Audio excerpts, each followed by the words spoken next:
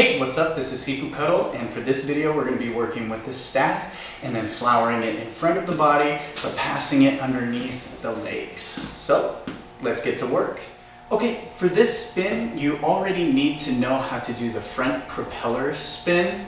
So if you don't know how to do this, check back in one of my earlier videos and then you can get that down and then we can work on this, because essentially it's going to be that spin with the staff. You have to be very accurate with the hands, the transfers, and the timing, because we're going to start lifting our legs to do this one. Okay. Now, let's start with the staff all the way out. We're going to grab with our right hand with the tip of the staff, which I have marked with the tape.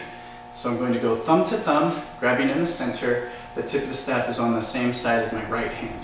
Now I'm going to turn it so it goes straight down. Okay. This is going to set up for my first transfer. Okay. Now as the tip of the staff comes down, I'm going to lift up the leg, keeping the knee bent so I can lift it up even higher and put the staff underneath, rather than having to bend down to compensate for it.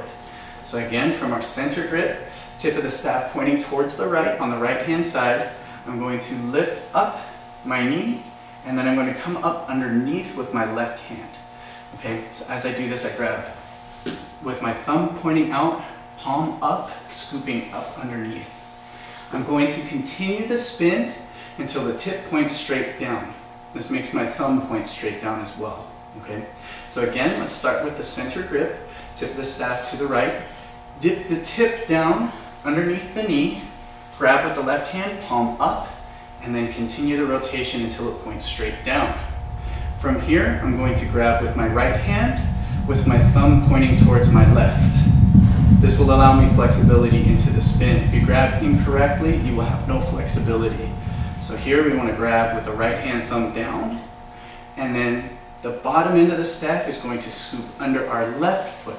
And again, the same way, our left hand is going to come up and scoop underneath, and then turn it so that the tip is straight up. Grab with the right hand, scoop the tip underneath as you lift up the right leg. The left hand is going to come up from underneath, grab the staff, turn it so that the tip points straight down.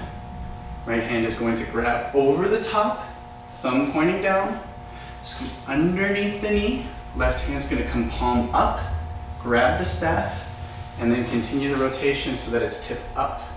Now you'll notice it alternates. So every time I scoop the tip underneath my right leg, I end up with the left hand, I end up with the bottom end of the staff, pointing straight up and the tip of the staff downward.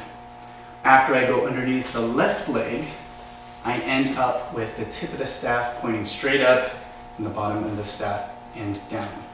So again, right hand, scoop underneath the leg, continue the spin, left hand underneath the leg, continue the spin, underneath, underneath, underneath.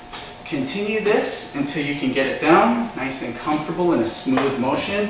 And even as it moves fast, you grab with the correct timing, and the tip always goes under the right leg, the bottom end always goes under the left leg.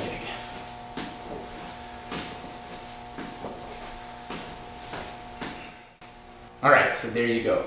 The application of this technique is more to develop coordination and dexterity and timing. So moving the staff around, getting the timing so you can catch correctly and move under the legs, moving the entire body to keep a smooth motion going is more to develop that strength and coordination. There's really not any martial application that goes with this one. But when you get used to moving the staff and the comfortability of moving it, passing it between the legs, you become more aware of yourself, aware of the weapon, and that awareness will pay off later on in your martial arts training and application. Okay, so get this one down, keep practicing. This is Sifu Cuddle. We'll see you next time.